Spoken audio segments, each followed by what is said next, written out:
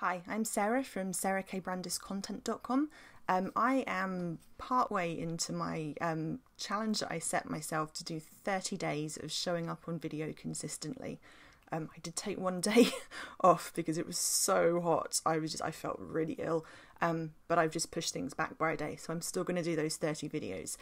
Today's video is a little bit different because most of my marketing magic tips have been sort of practical how-to stuff specifically about marketing.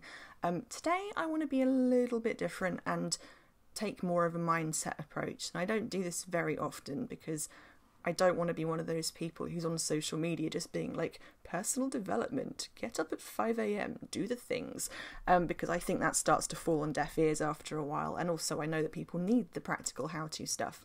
But I think once in a while it's worth coming in and touching base on this stuff because it is relevant. I can teach you all the how-tos in the world, but if you don't action them, you're never going to see the results. So without encouraging you to get up at 5 a.m. and seize the day, blah, blah, blah, I'm just going to try and encourage you in this video to do one or two extra things in your day, in your week, whatever you can manage based on your circumstances.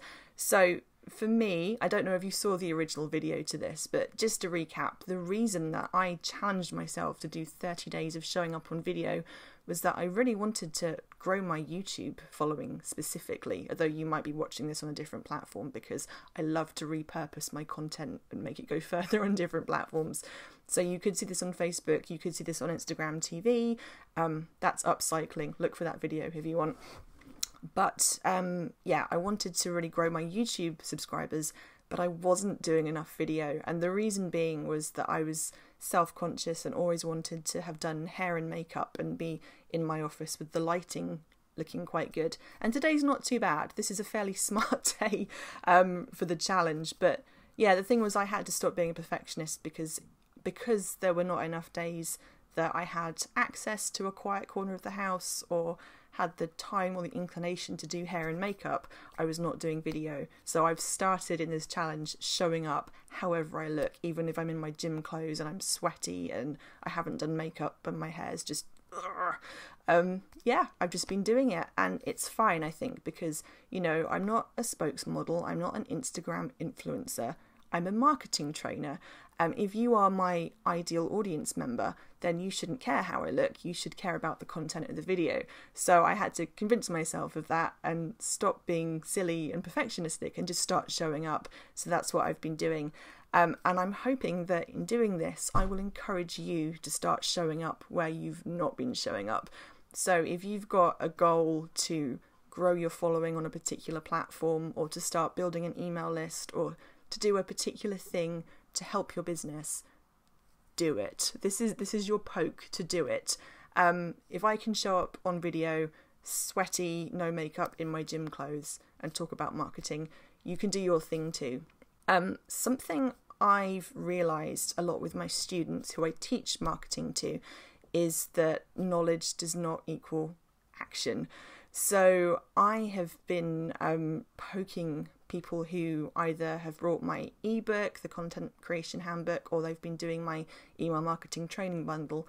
I've been periodically sending out an email to poke them so that they don't just do that thing that a lot of people do of buy a book or buy a course and then, you know, read a chapter, do a section of the course and then just forget about it and don't take any action on their business.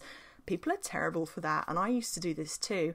I used to feel like in the action of pulling out my credit card and paying for some training, I was doing a really good thing, but paying for it wasn't the good thing. That was just giving me a little dopamine hit in my brain of, yay, Sarah, you've done a good thing, yay, go you. But I wasn't actually doing the work or implementing the training. So I've got out of that habit now. If I buy a training course, I make myself do it. But something I found that really helps is getting reminder emails from that course. So I've been doing that for my students. And I thought I might suggest that you do it for your clients as well. So a lot of my followers, a lot of my students are life coaches, for example. So if you're a life coach and you're seeing a client once a week, I wonder if it would be worth doing a halfway through the week check-in email with them to see how they're doing. I wonder how much that would move them along their process or re-engage them with whatever you're working on.